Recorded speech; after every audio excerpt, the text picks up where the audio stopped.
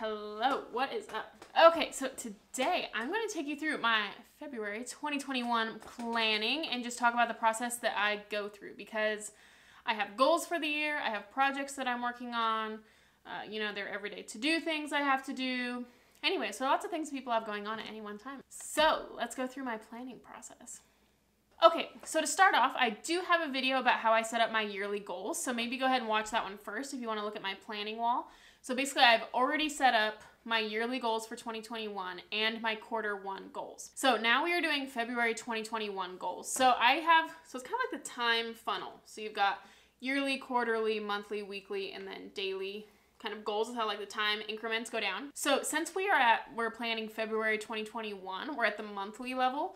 And when I'm at the monthly level, I always reference the quarterly level. So what I always do is I look at what I've assigned for my quarter one goals and I look at, are there any that I want to get done in February? So I think in this month I decided I wanted to work on the YouTube set. There were some things for YouTube I wanted to purchase. I really wanted to incorporate like mindfulness and like silence activities into my day-to-day routine. So I just kind of did a brain dump, and I think brain dumps are the best way.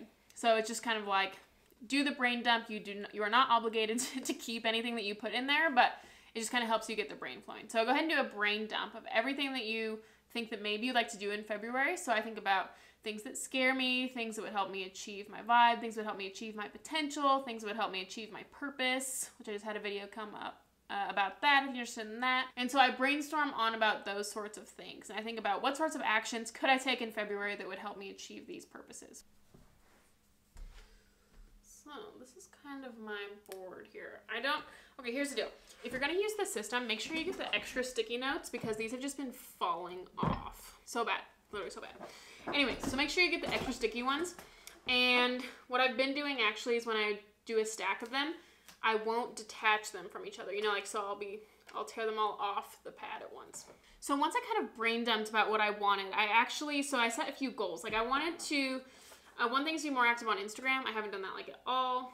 I want to do a mock-up of a planner this month. I would like to eventually design my own planner, so I want to do a mock-up this month.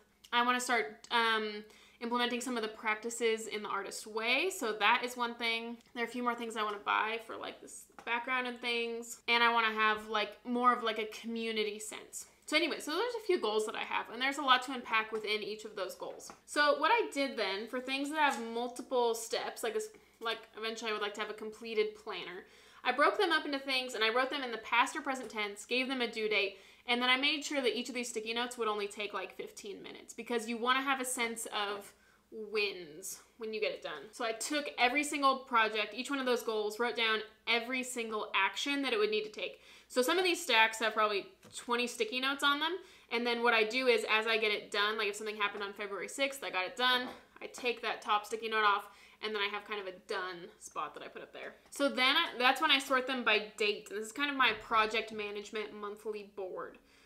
So now every time when I do my weekly planning, because like I said, I look at the current level and go up a level. So now every Sunday when I do my weekly planning, I also will reference this monthly board since monthly's up a level from weekly planning. Yeah, so I will take all these things and I will put them in my planner for weekly planning. Yeah, and that's basically what I do. This is like such a short video, but I think it's a very good, I think it's a really good way to make sure that I'm getting quadrant 2 things done, basically this project management board. So yeah, this board of sticky notes is kind of all my projects. And then if there's anything else that I want to do that's kind of like a bucket list item, then I will also put that on the monthly page of my planner. But this is the bulk of the things that I want to get done. It's things that on my own time, I wouldn't just think of to do on a daily basis, but because I'm oriented toward my purpose and toward my yearly goals, this is very helpful. So yeah, that was super short and super quick, but I think those are helpful videos, you know what I mean? So if you like this video, I do have a yearly planning video. I have a video about setting systems, not goals. I have a video about your life purpose. So if you're interested in any of those sorts of things, yeah, go ahead and check it out. I will link those in the description. Thanks so much for watching. Bye.